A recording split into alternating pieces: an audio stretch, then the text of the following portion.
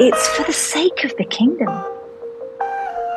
That actually the blueprint is men and women stepping up alongside one another, fully into who God has made them to be, fully into what they've been called to be. I'm a mum to 5 children, and I'm also a leader, and the two can coexist. I know I'm called to do both, and by the grace of God, He's enabled that to happen.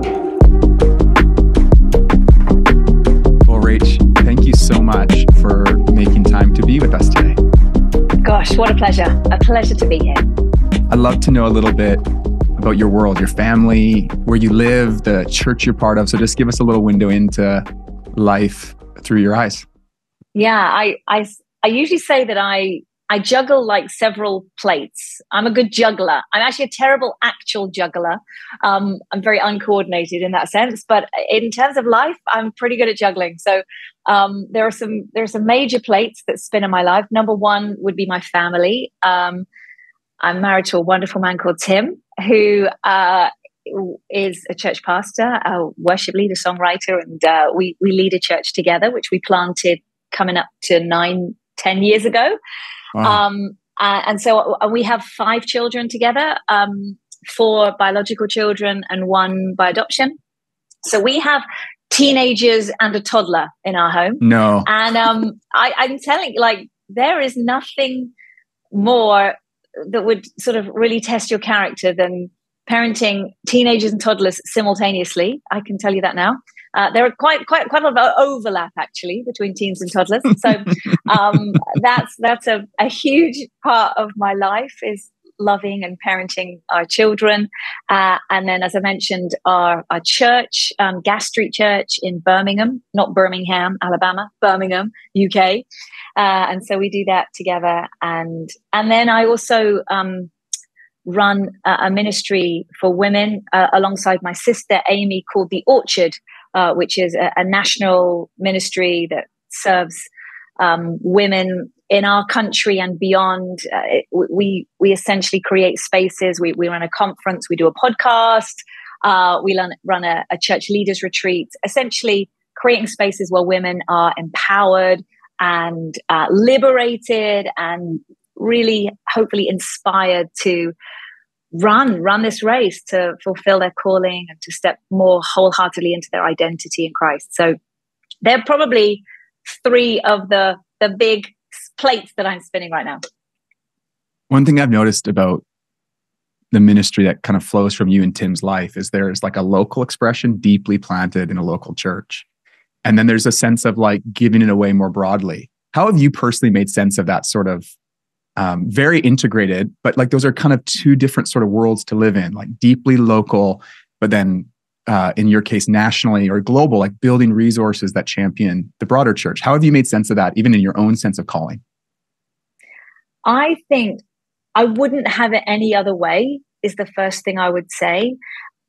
And yet at the same time, there is a constant temptation to make life more simple and just kind of do one over the other. Like, do you know what? Let's just forget the local church. Let's be itinerant ministers and just travel around the place and spend our time doing that. That sounds amazing. And then at other times it's like, this kind of, the travel, the extra stretch on our lives to minister beyond the walls of our local church. It's just like so much. It's too much. Do you know, let's just say no to everything and let's just focus solely on the local church. But we just know that's not right either. That God has put both on Tim and I this mandate, to serve the local church and the wider church. And in a sense, it's all I've ever known, because when Tim and I got married, that's what He's always done. God raised Tim up as a worship leader and a songwriter at a very young age. He wrote "Here I Am to Worship" when he was 19, as just an overflow of his own devotion to Jesus. And then suddenly this song just catches light and is sung all over the world. And out of that flowed this ministry to go beyond the local church. And so for Tim, and he was part of a ministry that was very much sort of national, global. So it's all he's ever known. And therefore, when I stepped into leadership alongside him, FYI, I never wanted to work for the church. I never wanted to be a church pastor. I wanted to work in television. That's what I did. I worked for the BBC in London for when we were first married, but it became very clear early on that we were supposed to minister together in a church context. And praise God, It's never looked back. That was the best decision. So in a sense, it's all we've ever known. But it's not free of its sort of regular frustrations, but we hold it in tension, and ultimately we recognize that they're a blessing to one another, that dual call, because I think when you're ministering beyond the local church, you have a credibility when you can say, I know what it's like to show up and pastor week in, week out, all the hassles, all the stress, all the challenges, all the joys. I think it really does give you credibility when you're ministering beyond the walls of the local church. And then it's also so grounding to have a base, to have a home, to have a family, to have a community, all the beauty and the joy that comes with journeying with people week in, week out. Yeah, I wouldn't have it any other way. I've just found I had a small stint where I was doing a lot of work with Alpha, and I was in a local church, but I wasn't in the day-to-day work. And I found myself, only looking back, I could see kind of oversimplifying what discipleship looks like, oversimplifying. So I, teach youth pastors, just do this and then this and this, and then look what will happen. And now I'm leading the church with my friends, and I'm it's both way less, it's just such a messy journey. It's 2 steps forward, 1 step back, 3 steps to the right, a circle. It's just everyone's discipleship journey and walk with you is so unique, but it's way more beautiful actually. When you see how God works in the messiness to bring about deep change in a place. So I just found that grounding in a local context changes the way I fundamentally preach. I'm more filled with faith about how the kingdom of God grows and less formulaic about how we jump into it. You know what I mean?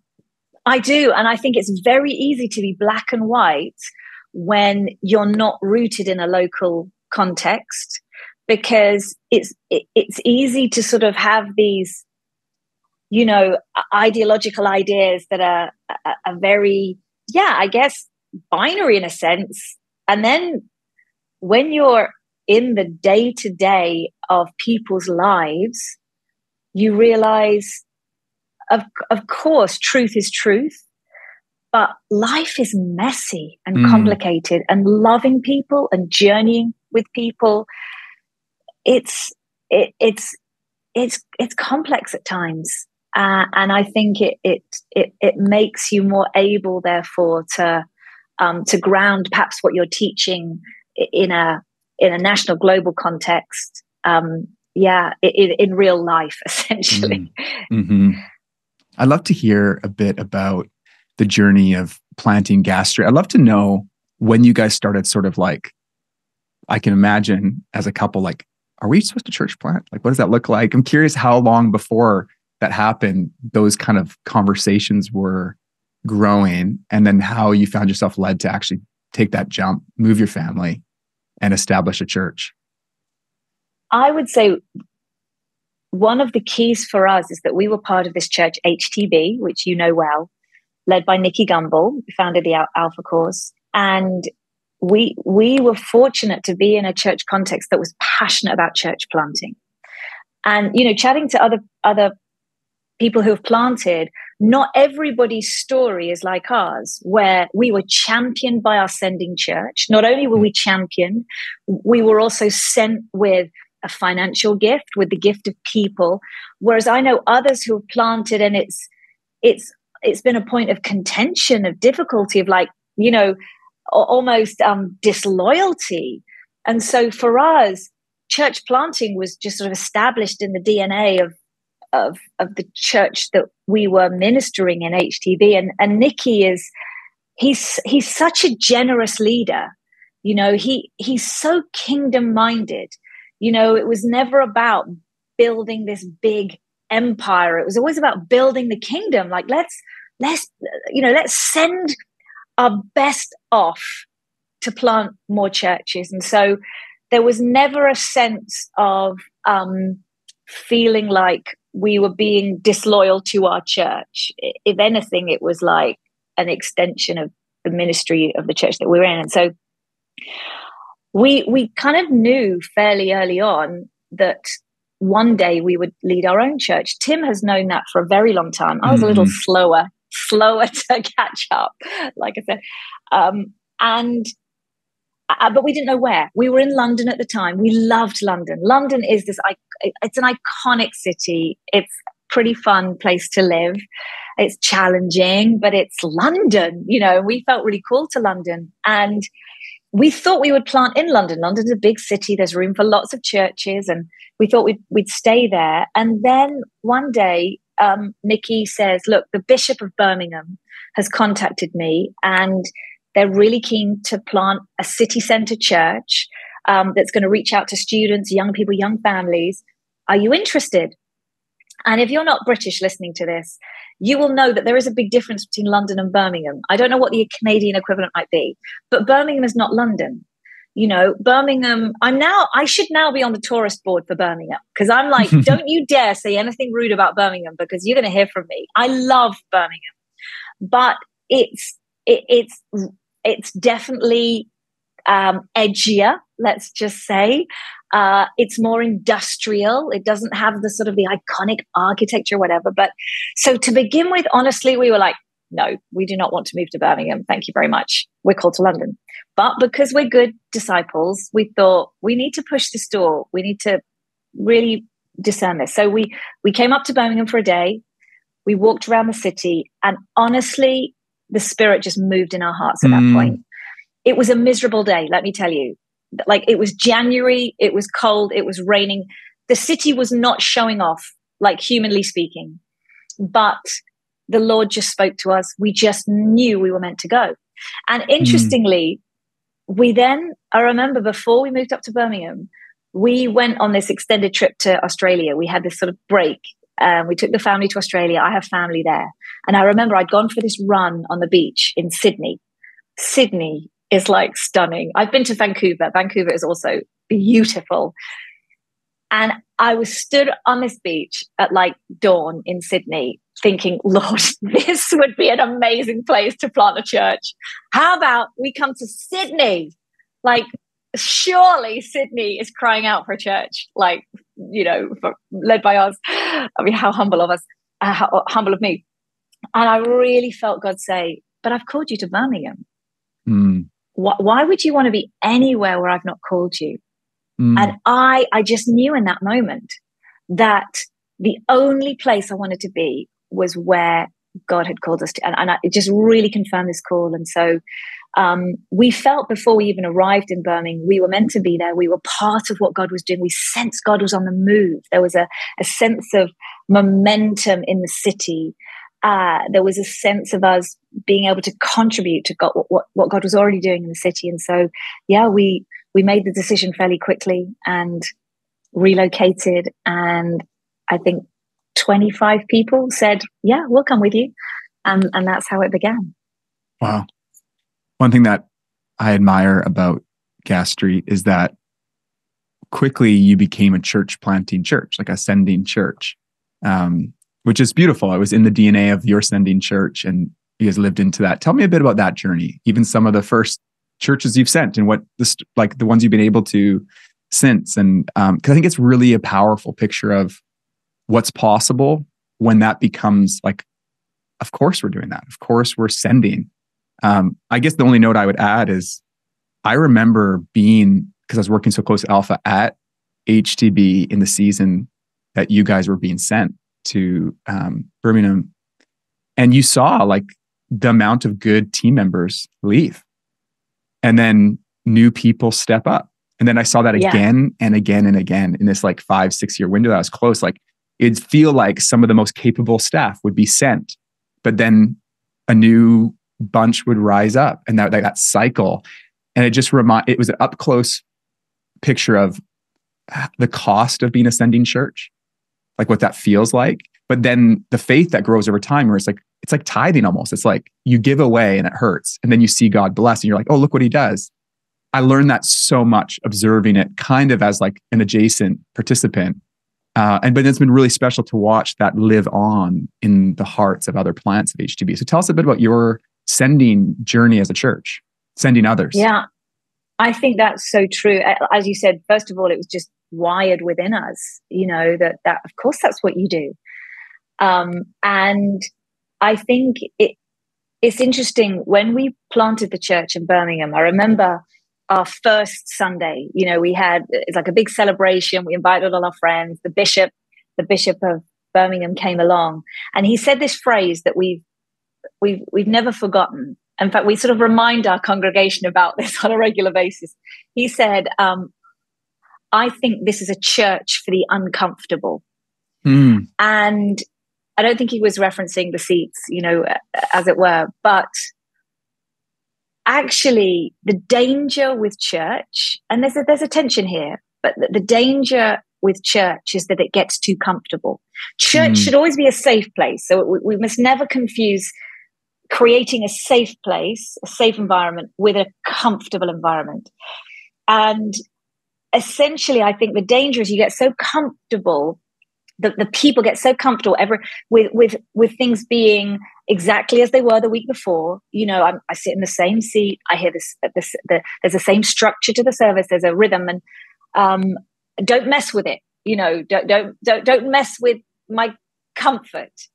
And there's something about church planting that's quite disruptive, as you said. You're sending off people often that are brilliant. And you're like, Lord, how on earth are you going to fill the gap? And he always does. He's always faithful to do it. But I also think it keeps you really kingdom-minded, because the other danger about church, local church, is one, people get too comfortable, but then you can also become quite territorial and quite, you become too focused in on your thing, and you lose sight of what God might be doing in other parts of the city or in other parts of the country. And it can become all about your church, your people. And there's something about church planting that kind of kills that breaks that. It forces you to think in a kingdom-minded way, rather than building anything that's sort of too much focused around you as the pastor or your ministry. And it's been such a blessing to us. We planted, I may get the number wrong, I think 5 or 6 churches now in 9 years. Some in Birmingham. Again, that's the other thing. It's like, oh, don't plant too close to what your church, again, don't dare threaten your own thing. And actually, we're in a city like hundreds of thousands of people, and most of them don't know Jesus. The minute we start to feel competitive with other churches, that is a major flag. I mean, there is so much need. There is the harvest is plentiful. In fact, that's what Jesus said. The harvest is plentiful. There's nothing wrong with the harvest, but it's the workers that are few. There's an issue with the workers. And so the minute we feel threatened by a church that moves in down the road, like we need to give ourselves a serious talking to. And again, church planting enables you to die to that temptation. So, and we've seen so much life. We've just seen, people giving their lives to Jesus, multiple people being baptized, leaders raised up, communities changed through the churches that we plant. And then those churches are now going on to plant their own churches. So it's this beautiful kingdom multiplication. It's amazing. I love that. Tell me about empowering less experienced leaders. Like part of the subtext there is giving people reps in ministry and feedback or whatever, the gift of experience in a safe environment. But then you send them, and then it's like you're likely the next person is less experienced again. And you've had the chance of doing that a number of times. What have you learned along the way of like, what does it feel like? And what kind of practices actually support giving maybe a younger or less experienced leader the opportunity to actually cultivate their gifts and their own unique ministry expressions such that they can be sent or step into the fullness of what God has for them. Yeah, I think it's one of those things that is absolutely essential, but also can at times feel really difficult, really costly, because, for Tim and I, we like things to be done well. There's a tension around wanting to kind of put our best foot forward, as it were, particularly like, say, let's take the Sunday context, because obviously leadership manifests and expresses itself way beyond a Sunday, but let's just take the Sunday context. You put somebody up to host a gathering or to lead a service, and they're new and they're inexperienced, and you're sitting, at times it's painful. But I would actually credit Tim with this. Tim has always been amazing at releasing and raising up leaders. And I've really learned that from him, that the bigger win is perhaps sacrificing excellence, or I wouldn't do it like that myself, in order to see young people released and raised up. And so we're constantly encouraging new leaders to step into those spaces of leadership, again thinking of a Sunday. And I think probably the keys are relationship and feedback. When I was first leading, there weren't many other women around. I didn't really have many female mentors. And I would be preaching and leading gatherings and things. And I would get very, very little feedback. And it was extremely difficult. And so what happened for me is I saw every one of those opportunities as a pass or fail scenario. So it's like, I'm going to get up, I'm going to preach this message, or I'm going to host this service. And at the end of it, I'm either going to have passed or I'm going to have failed.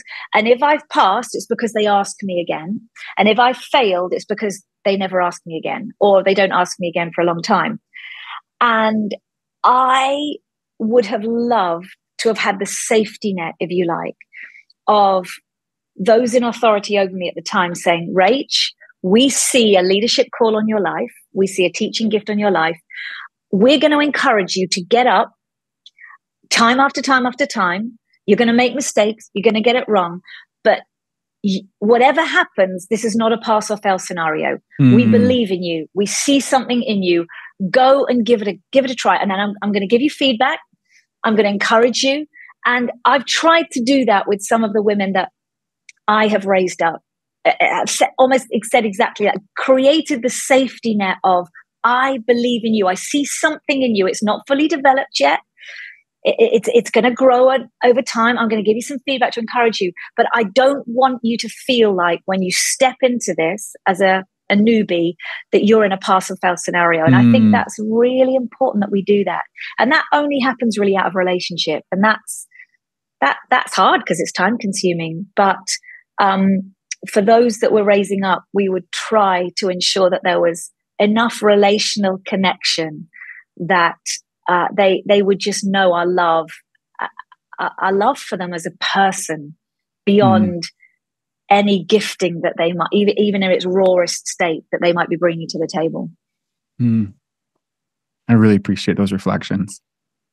It's interesting for me. I've been thinking a lot because I have a really high value on empowerment because I experienced that, given lots of opportunities before I had any resume to back it, and made a lot of mistakes, still am.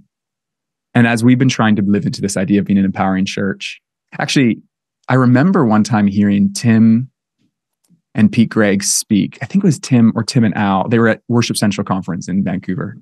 And I think Tim said something very simple that we talk about all the time. I think he said something to the effect of like, hey, so they're going to mess up. They're going to do bad worship or the preach. But he's like, maybe just out of one of the three, the host, the worship leader, and the preaching, maybe just one can be that empowerment, and then be strong on the other two. And then that way, and it was such a simple piece of advice, but that's like internal language now for, even as we design Sunday services, is like,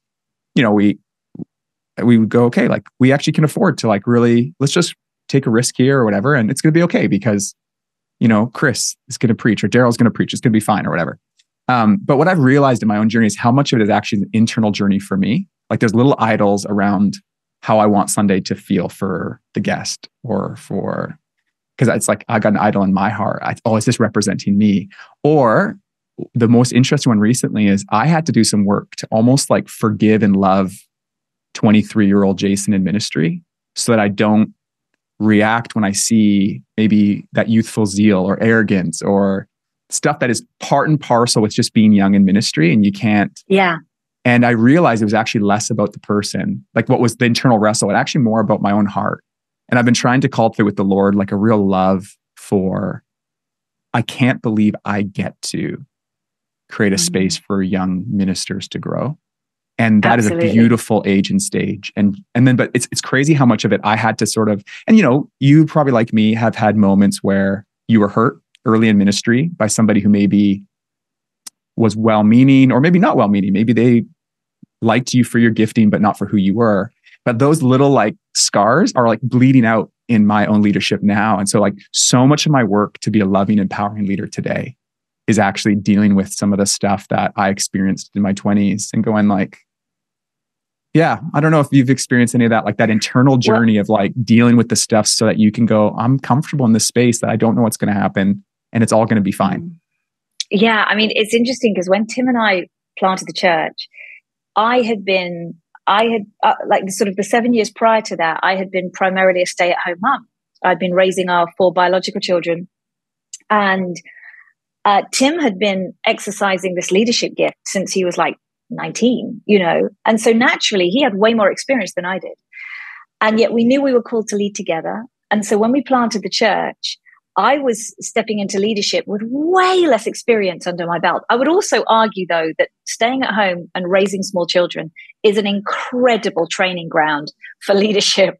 And spiritual formation. It's spiritual formation, yeah, but you're not regularly standing on a stage with a microphone. It's more of the heart stuff that's going on. So, but Tim, honestly, I mean, we used to have like these little, I don't want to say fights, but these sort of mini disagreements because he would be sitting on the front row. So I would step up to lead and he'd be sitting on the front row and he would have this face on of like sheer panic and stress.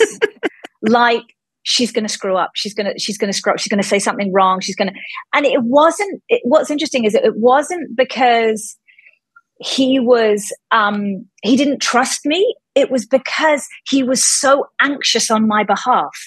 He was so anxious about how I would feel if I messed up, the fallout afterwards, like, and I'm like, Tim, you've just got to let that go. Like, just trust me and stop scowling at me like from the front row. Could you? And to be honest, and even when we would lead together, like side by side, I could feel him like tense up, and also he had certain ways of doing things. And I was like, well, why do we have to do it like that? And he said, well, because that's the way to do it. And I'm like, who says what? And he's like, oh, actually, yeah, you're right. Maybe we don't have to do it that way. And so there have been times where I've actually, even though we lead the church together, we've had to find places where for me, to be honest, I've had to lead without him, like whether it's Sunday services or staff meeting or whatever, in order to sort of exercise that gift without feeling like he's kind of next to me, stressing out. And he's way more relaxed. But actually, it was helpful for me to be able to say to him, look, it might not just be me that feels that's picking that up. You just got to chill out, relax. And I've been really mindful that when I like what we give up, even when we're releasing young people to lead, what are we projecting in our facial expression, in our, are we relaxed? Are they feeling the tension? I think it's really important that we're aware of that because they're picking up every tiny, and again, it's that thing about power, isn't it? We forget sometimes that because we are the leader, we carry this authority that can be quite intimidating, even if we don't want it to be. And so every little gesture, every little word that we do or don't say is going to be read into. And so we have to be overly mindful and almost do the extra work of presenting relaxed, I'm for you, I'm smiling, I'm with you. Those little body language things are so important. I got called out early. I got teased by one of my teammates, be like, Jay, you just look so serious on that front row. And it's exactly. Honestly like, it's like I'm watching somebody on a tightrope. I'm watching someone on a tightrope. I'm like, are they going to go down? And it's like, it's just a reminder. It's like, everything's going to be okay. Like, just relax. What's the worst that could happen, really? Like, what's the worst that could happen? Yeah. Oh, that's really helpful. I appreciate you sharing that. I'd love to hear about the work you're doing through Orchard across England. It's beautiful. And I know you've recently had some annual gatherings. Just tell us a bit about the heart of the ministry and some of what you've been experiencing. Yeah, I'm a reluctant women's pastor. I think that's probably the fairest way to describe it. That I've enjoyed going to like women's events at church, but I really enjoy mixed spaces. I love the company of men. I've got brothers. I've never been drawn necessarily to those spaces, and yet weirdly, God keeps inviting me to lead spaces that are for women.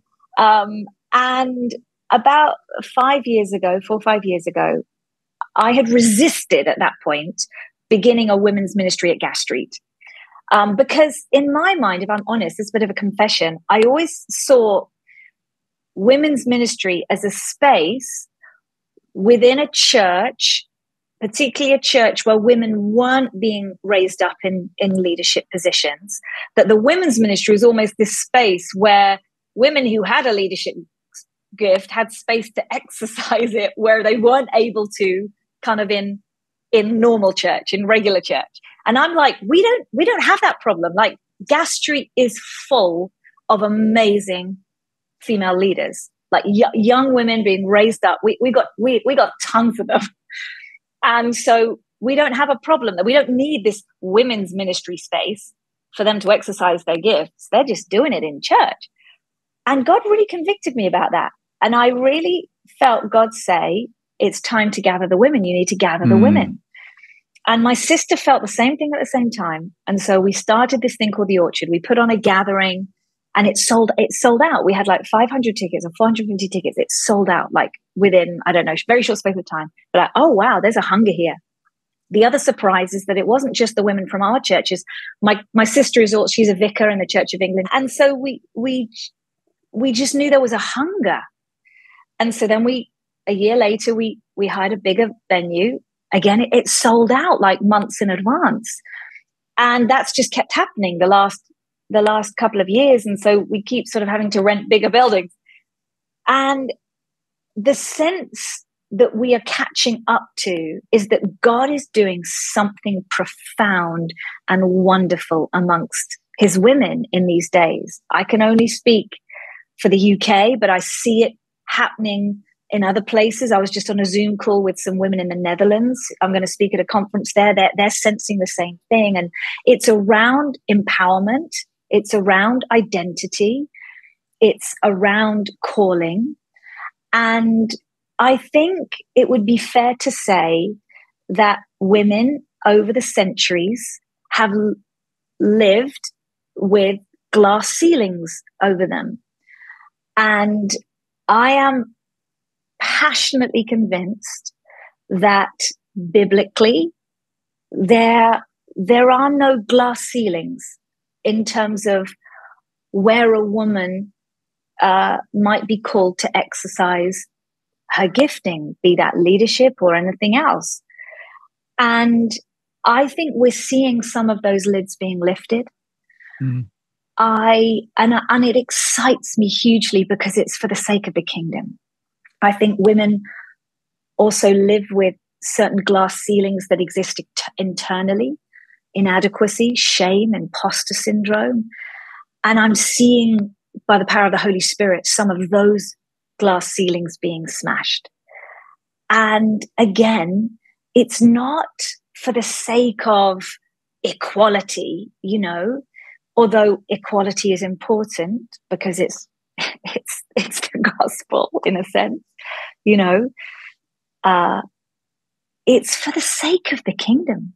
That actually the blueprint is men and women stepping up alongside one another fully into who God has made them to be, fully into what they've been called to be. Now, don't get me wrong. I believe that God hasn't created us male and female distinctly, but I think there's way more overlap in our call than history has allowed.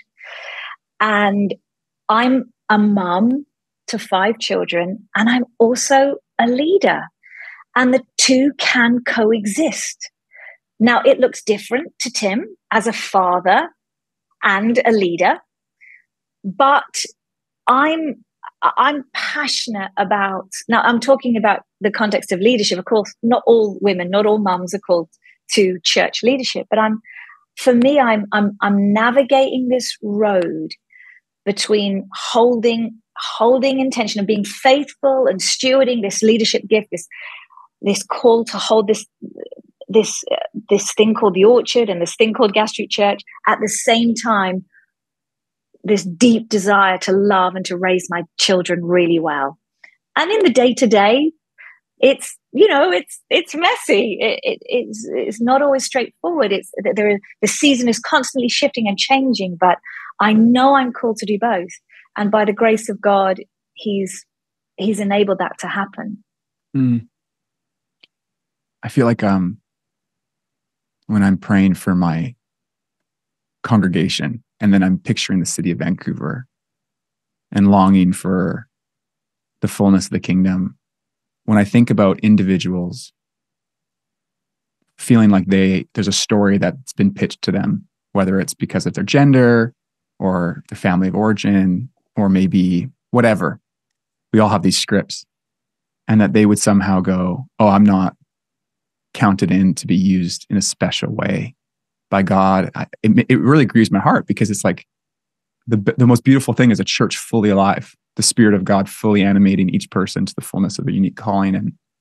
And so I just appreciate your deep passion to invite people in and to write a different script. And, absolutely. And I think your life's an amazing example of that as well, as you're navigating the humanness of it and the trade-offs and tensions, but curiously saying, Holy Spirit, like, I want to step into the fullness of what you'd have for me. Absolutely. And I think it's costly, isn't it? It's obedience is never without cost. And I think sometimes I stand back and think, how on earth am I here? Like, I was like a rebellious teenager. My story of coming to faith in Jesus is, I walked away from my faith like for a while, and it was drinking, it was sex, it was the whole lot.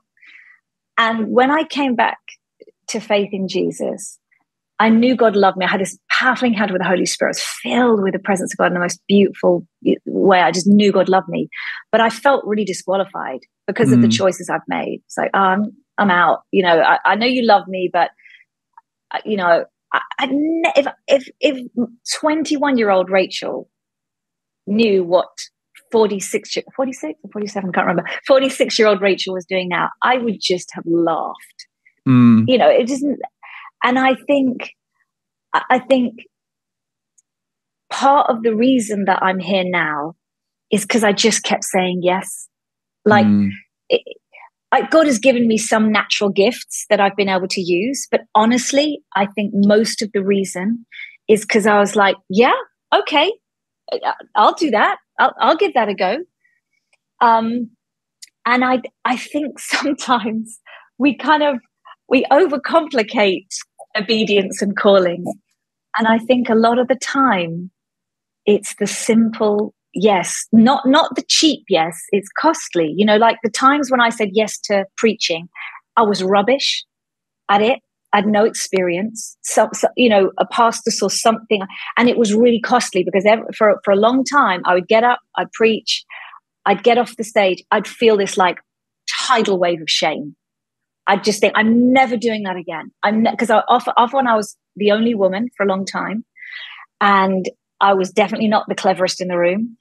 And I just thought, Lord, I just can't put myself through that level of shame at the end of it. And then for some reason, somebody would ask me again, and I'd be like, okay, I'll do it again. And I think there are lots of women who never say that second yes, because the first time is too costly emotionally. Does that make sense? Mm-hmm. And for me, again, tied in with this vision around the orchard is seeing women keep saying yes, just allowing the Spirit to break through the shame, to break through that sense of inadequacy, even to break through some of the systems and structures that actually collude with that shame and inadequacy, and say, no, Lord, if you're opening this door, I'm going to keep saying yes. I'm going to keep saying yes. I'm going to keep saying yes. And I'm pretty convinced that's the only reason that I'm doing some of the things that I'm doing now. Is because he's like, oh, here's someone that's got like a tiny little bit of natural talent, but quite a lot of enthusiasm.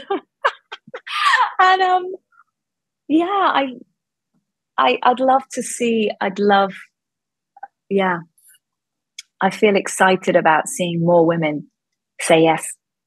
Well, I'm so grateful for the gift of your time with us today. It's been lovely to spend this time together, and a great gift to hear your story and what God's doing in and through your lives as a family and through you personally. So thanks for being with us. Thanks for having me. What a pleasure.